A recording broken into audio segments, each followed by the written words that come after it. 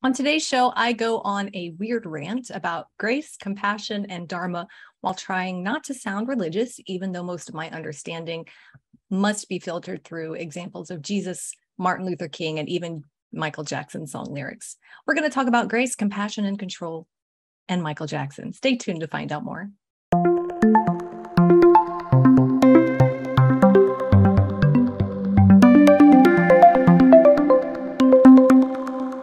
Hello, and welcome to the Dream Interpretation Podcast. I'm April Angel, and this is another half hour where we get to dive deeply into the dreams and lives of seemingly normal people on a hero's journey. I agree with Michael, who I'm sure you've noticed is not here today, that life is a hero's journey because coming to Earth and living here is a heroic mission and an even crazier mission than sending humans to the moon.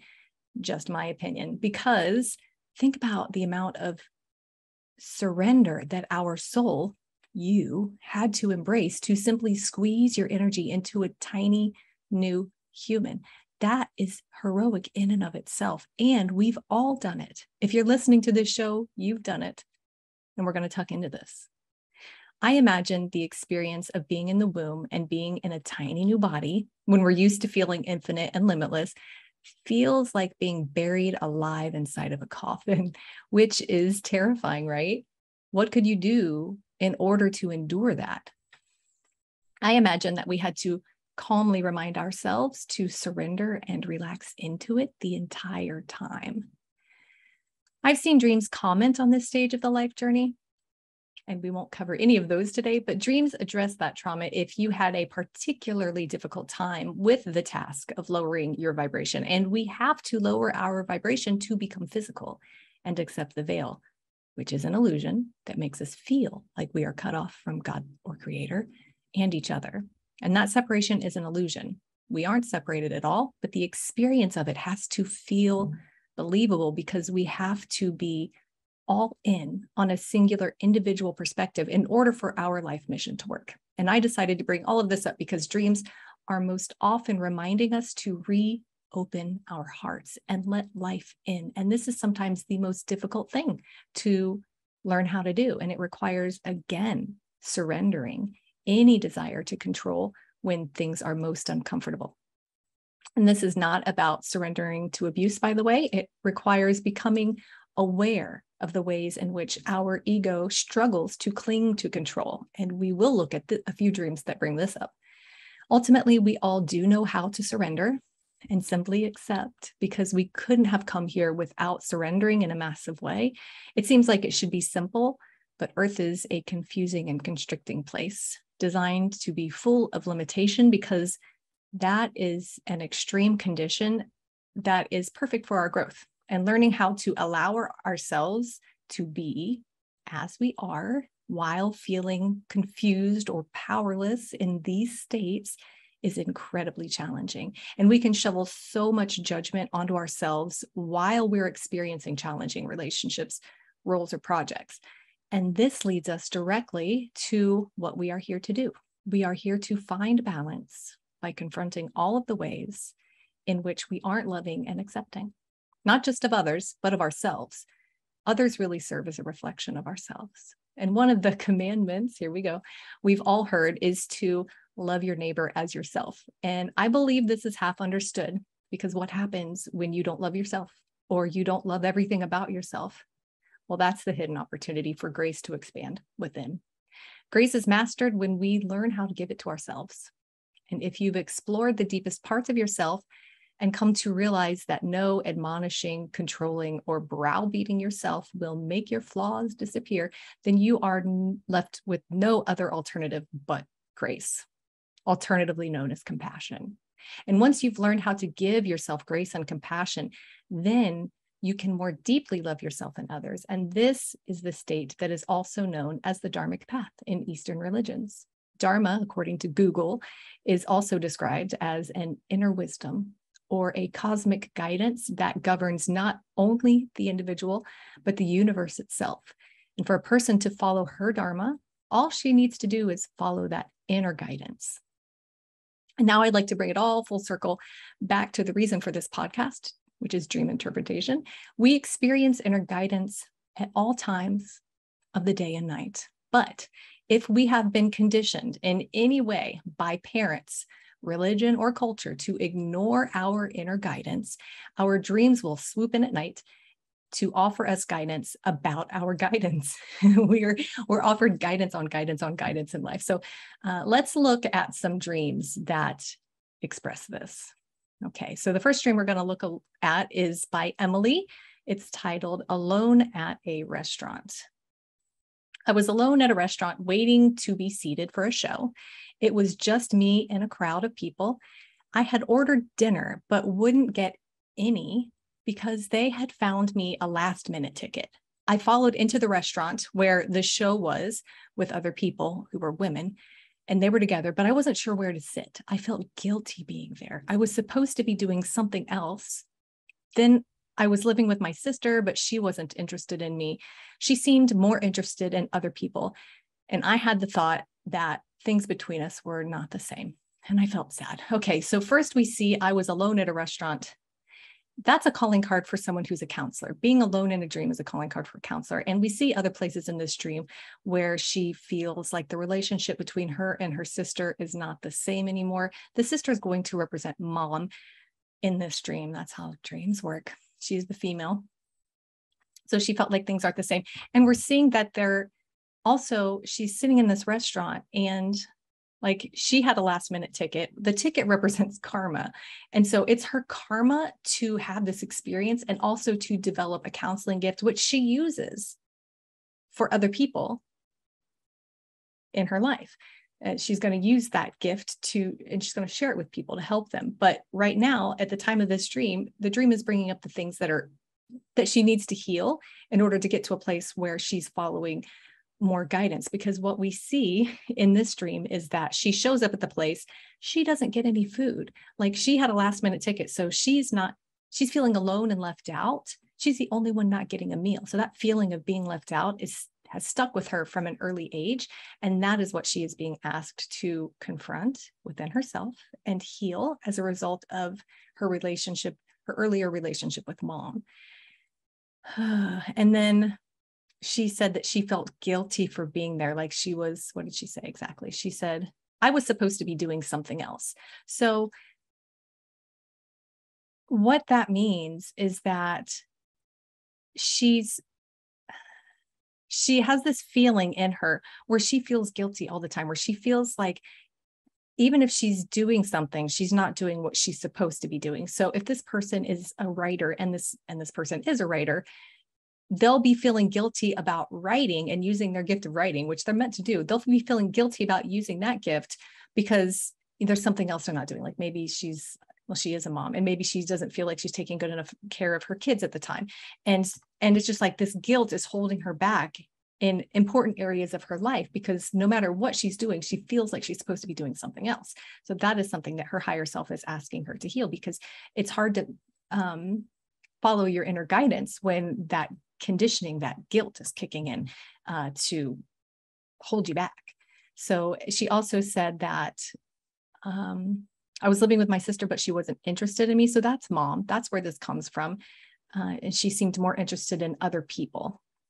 So that's reflecting that this issue really comes from mom not being interested in the dreamer. And she's meant to counsel others. And the gift is part of her karma. And so she'll need to get to the root of her own issue and heal feeling guilty about being where she is or not doing what she's supposed to be doing. And let's see, is there anything else I want to point out about this dream? Healing this is her life purpose, and she will be a wiser counselor once she does. So that's that dream. Next, we're going to look at this one from Marie. It's called White Tunnel Room. I was in a small square tunnel of a room. There was a row of 3 booths on the left-hand side, and the end of the tunnel room in front of me was a doorway to another building connected to this one. And I could see a lot of people through the doorway. The booths were low in height, and the tables were rectangular, and everything was the same shade of white. The walls, the tables, the booths. There were 2 people at the booth in front of me, so 3 of us total. And while in the booth, I had used my black headphones and set them on the table.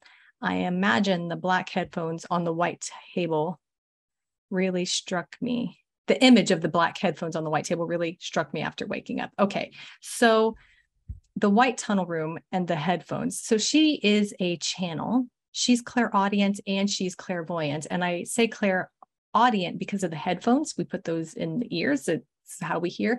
And she is also clairvoyant because she says that she was sitting in the booth and she could see other people down the hallway through the tunnel. And the tunnel represents channeling. So all of this dream is going to be talking about her channeling gift, which is part of what she is here to share. And it's what the universe is guiding her to do. So, okay, so what, or I say universe, you can say God, you can say creator, you can say whatever you're comfortable with, but it's all the same thing. So she's being guided to embrace her gift of channeling, but we see the color black in the dream and we see the color white in the dream. This much white is telling me that this dreamer is controlling.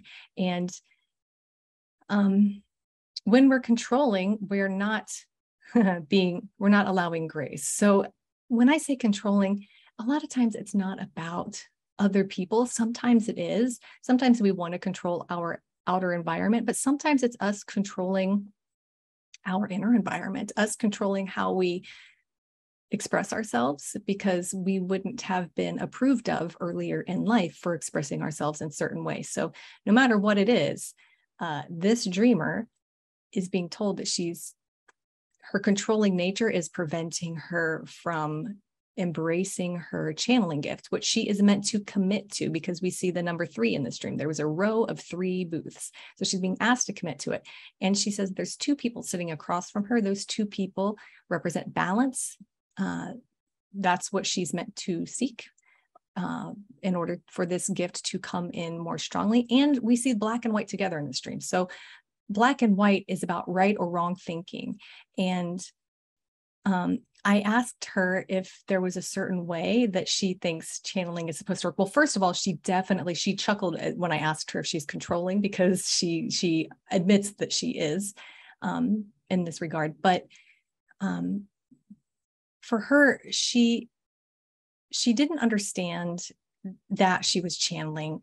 The people that she saw down the hallway, what did she say here? She says, there were 2 people at the booth in front of me, 3 total.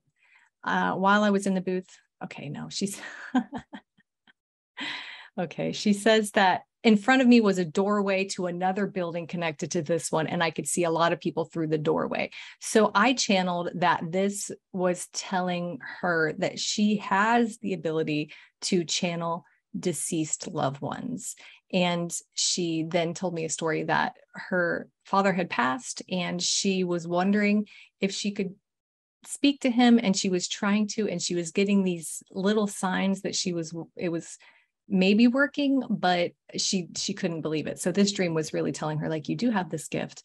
You just have to, you have to tuck into it and let go of the black and white thinking that things have to be a certain way in order for it to be true, or there's a right and wrong way to do it. There's really not for this person. So the rest of other dreams would be telling her where this comes from.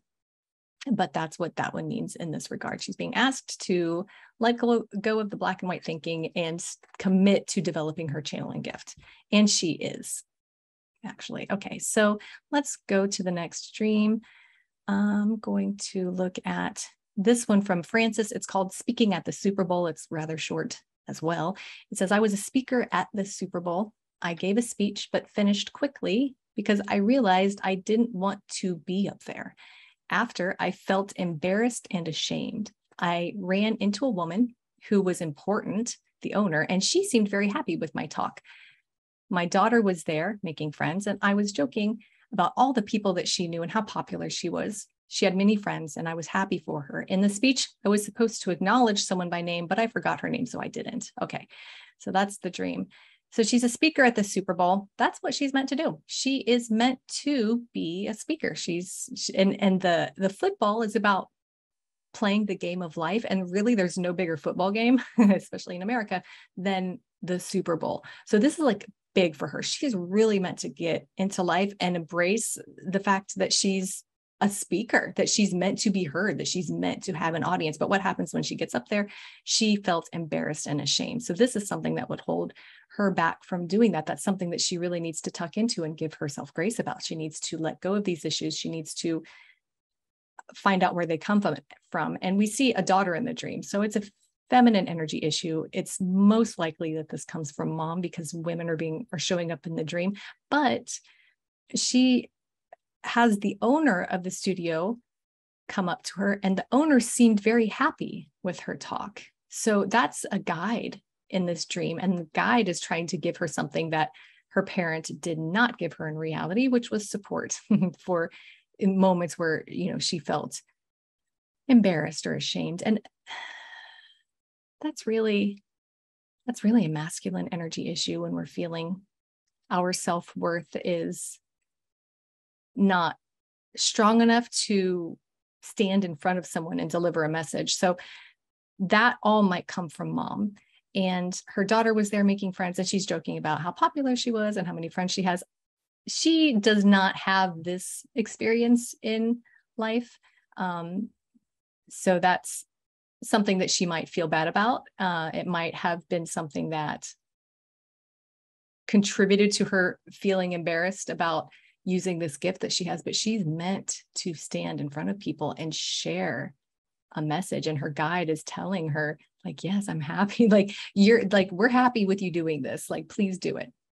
And then she said, I was supposed to acknowledge someone by name and I forgot her name, so I didn't do it. So this is really her. Like, she's meant to put herself out there. I think she's meant to make a name for herself doing this, being a speaker or what do they call those? Like an orator. So anyway, that's that dream. And it's clearly telling her what she's guided to do. But if her conditioning would hold her back, like she might feel really passionate about sharing something, but that conditioning just pops up and like a hook, it tries to pull you back. So that's what she is being asked to go into the depths of herself and give herself compassion for.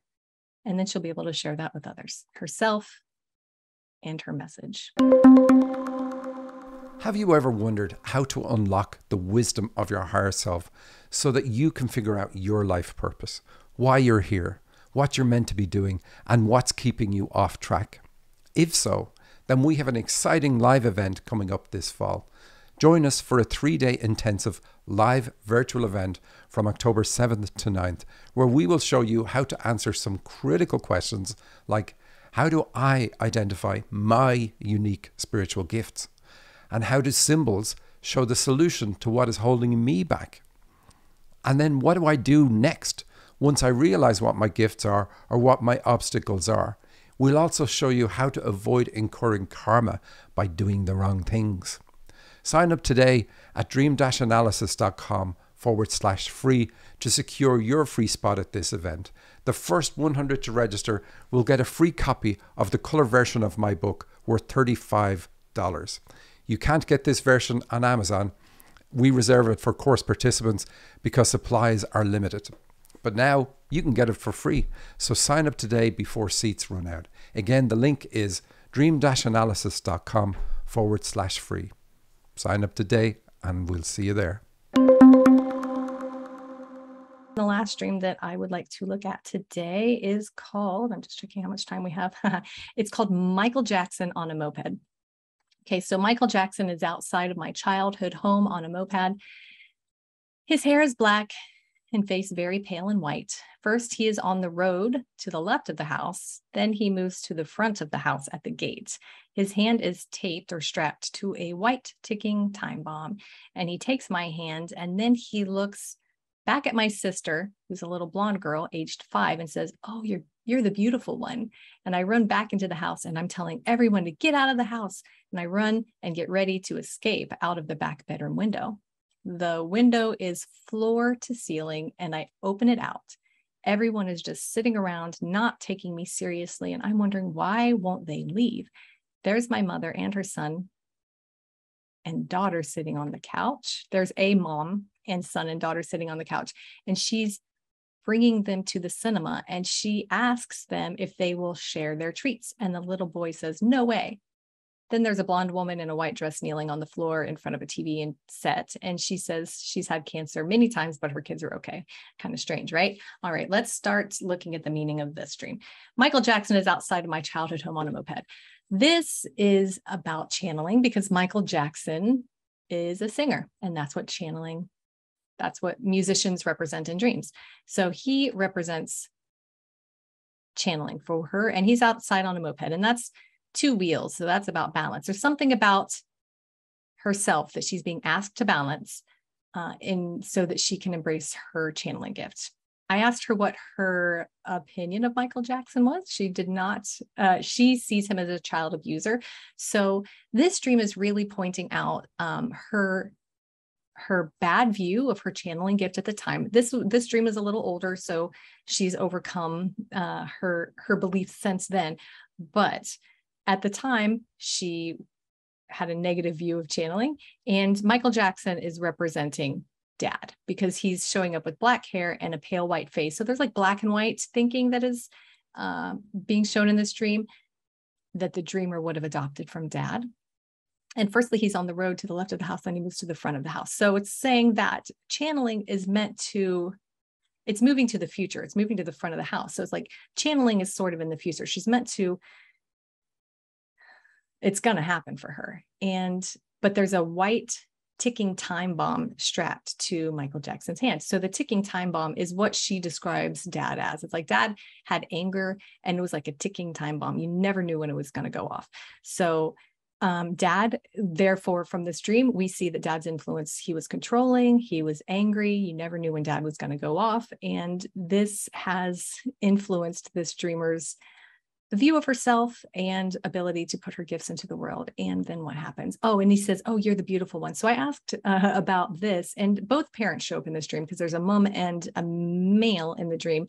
And I asked her about Mom, like, did she never hear that she was beautiful? She's like, oh yeah, that never happened. I remember one time Mom gave me a compliment for me looking nice in adulthood, but that never happened. So that's something that would have influenced her. There was no feeling that, you're special, you're beautiful. Like, there was none of that. No affirmation of self happening for her at around the age of 5, which was a big deal for her. It's why it's showing up in the dream. Like, it was just criticisms and no, you're the beautiful one. So then I run back into the house and I'm telling everyone to get out of the house. And I run and escape to the back bedroom window. Now, this is something that she said she actually did do in childhood. She and her sister would jump out of the window and lock each other out. And they would laugh at each other for, the predicament. But then Mom would get upset, and Mom was drinking more at that time. So Mom would get upset, and then they would get a beating with the hairbrush when they eventually came back in. So it's just representing a lot of conflict that came from that time that had a negative effect on her still to this day. And the floor to window that's floor to ceiling, that represents her intuition. So she's got a strong intuition, and she's meant to embrace that as well. And everyone was sitting around and not taking me seriously. That is something that she also experienced as well. She told me that she had a memory that she would just be in the backseat of the car telling a story and talking away, chatting away to her parents or her sister, and literally no one would listen to her. And she had a very vivid memory of that. So when you have a gift like channeling, where you're meant to be sharing messages with people, that would have a bad impact on you because you're like, oh, what does it matter? No one listens to me. That is a thing that she carried from childhood that was being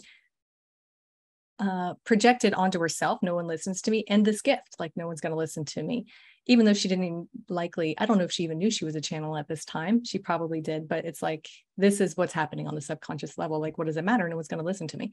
So then there's mom and son and daughter sitting on a couch, and she's bringing them to the cinema, and she asks them if they'll share their treats, and the little boy says no way. So she also has a healing gift. And at this time, her subconscious was not willing to share herself in that way.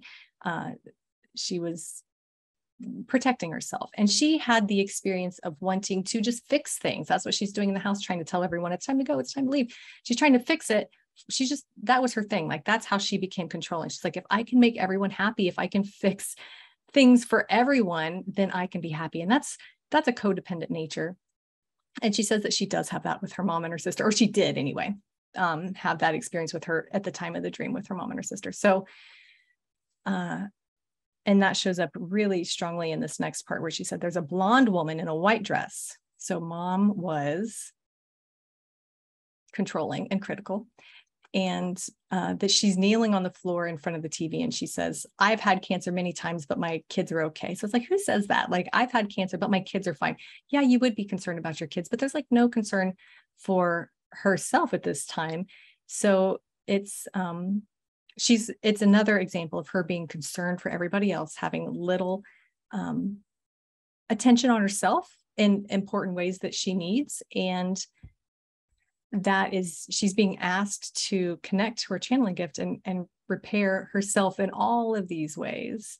So that is something that she has worked on. So good for her for getting that taken care of. Thank you so much. This dream, I said it was from Deirde. I hope I shared that. And she says at some point that her sister was a little blonde girl at age 5. So that means that this dreamer is actually a guide. And so it is important for her to be here sharing her wisdom. And first we have to heal ourselves. That's where we get a lot of our wisdom. Like, we have to go through stuff. And when you go through it, then you've got the experience to speak with authority when it comes to like, this can be overcome. This is how I overcame it. And I can help you, or I can inspire you, one or the other. So anyway, that's what she's here to do. Thank you for sharing that dream, Deirde. Now, I said that I would talk about Jesus, Martin Luther King Jr., and Michael Jackson at the beginning of the show. And I like to look to them because they spread the message of love in different ways. Jesus and Martin Luther King Jr. were true to their mission as teachers and leaders and did not hide themselves or ignore their inner guidance, even in the face of opposition that ultimately led to their deaths. And the amount of compassion that they had for themselves and others was evident in the life that they lived. Michael Jackson is a little bit more controversial, but no matter where you lean on the side of his controversies, the lyrics that he shared were often of love, and many of them, his songs, were definitely divinely inspired. For example, he spoke wisdom when he sang, I'm looking at the man in the mirror and I'm asking him to make a change. No message could have been any clearer. If you want to make the world a better place, take a look at yourself and then make a change.